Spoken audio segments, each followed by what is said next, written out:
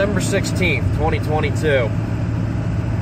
You can see I'm on the road again with the old 7.3, and I'm headed down to Jersey, headed back home to visit my parents for the weekend. And this is going to be a bit of a special weekend because for the first time in its life, basically, for the first time in nearly 70 years, my late grandfather's John Deere 60 tractor that he farmed with is going to be leaving the state of New Jersey.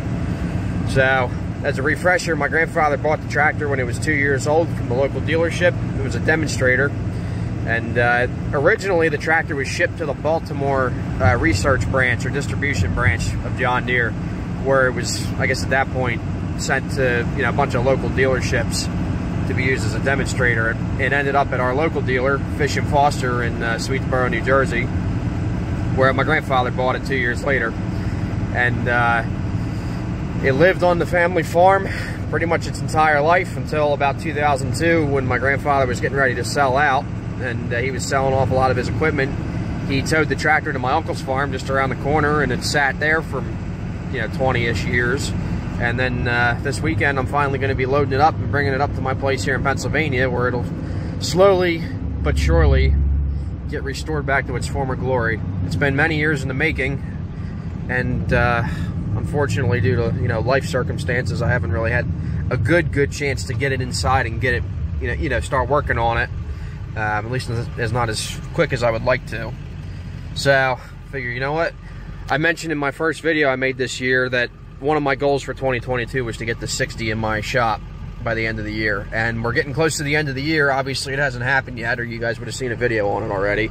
But I put my mind to it, and I'm going to make it happen. Now, it's probably just going to sit in there for a little while until I actually have a few minutes to really start tinkering with it, or at least get some parts taken off of it and sandblasted. But hey, you know what? At least it'll be inside. Come to think of it, that'll be the first time the tractor's ever lived inside. The only times I can think that tractor would have ever spent a night inside were when it was getting repaired at the dealership. So this tractor will be given a new life, and I'm proud to be able to get started on it finally. We're going to go into 2023 with a great project lined up. So I'm headed down to Jersey right now. Like I said, it's getting pretty late here Friday night, but when I come back up at the end of this weekend, I'll have the 60 in tow. So we'll get her loaded up and bring her on to her new home.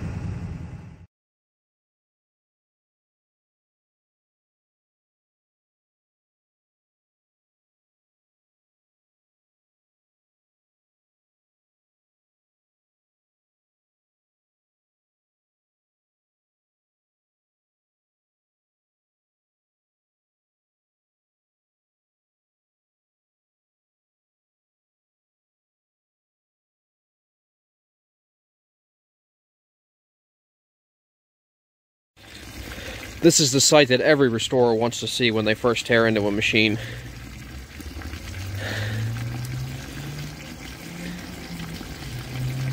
Definitely cause for concern, but at the same time it's not too surprising. I mean, this tractor sat outside literally its entire life and spent the last 35, 36 years sitting, rusting away, so.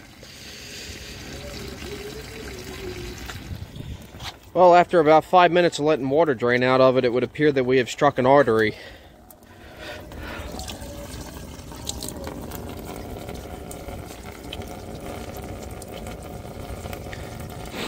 With the price of diesel these days, it doesn't, putting this stuff in my truck or in my furnace at home doesn't seem like such a bad idea.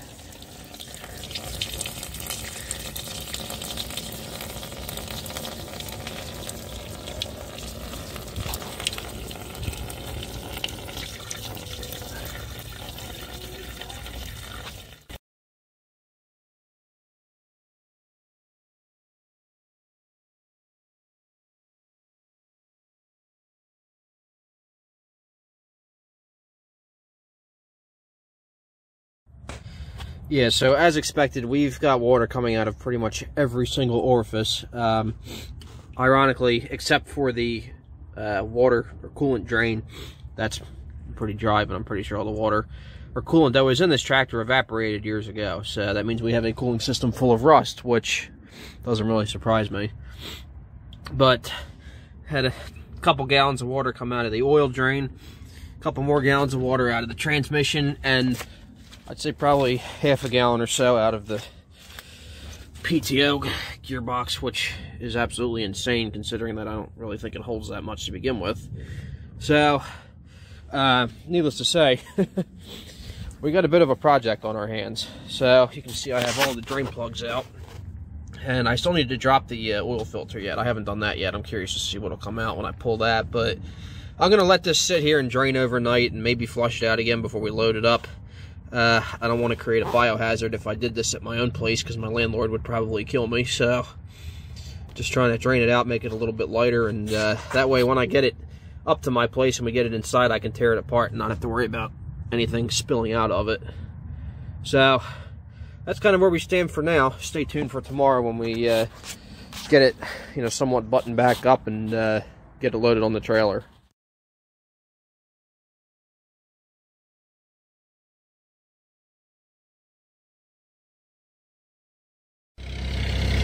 Alright, so what we're planning to do is pull the tractor out into the open here and then get both floater tractors and lift up both sides of the 60 and then back my trailer under it. So if these two loader tractors will do it, I'll be impressed. I guess we're going to find out.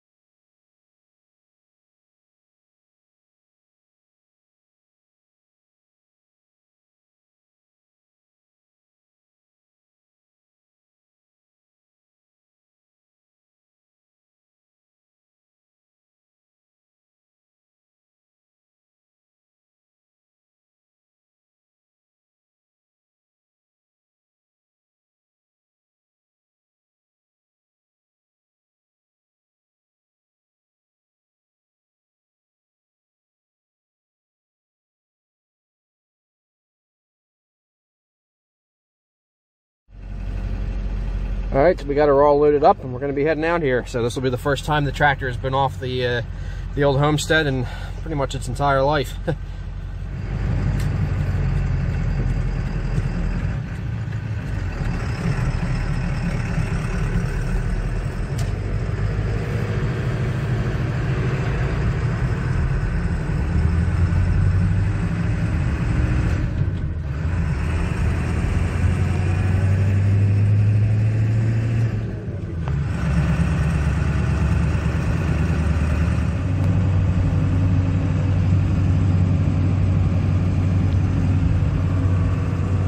All the old fields this thing used to farm.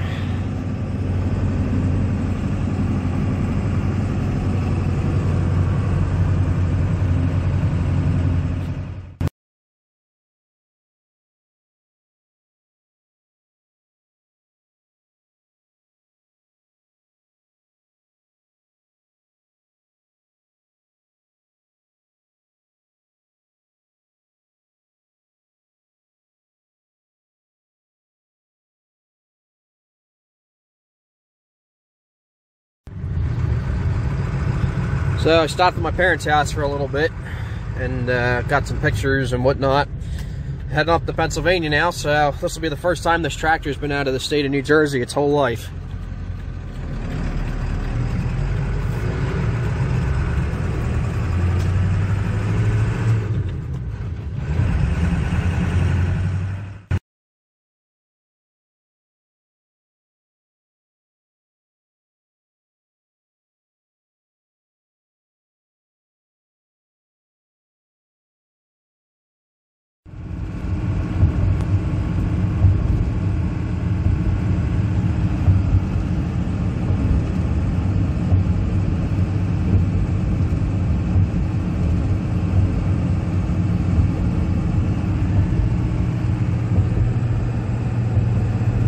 This bridge hadn't even been built when this tractor was brought into New Jersey the first time.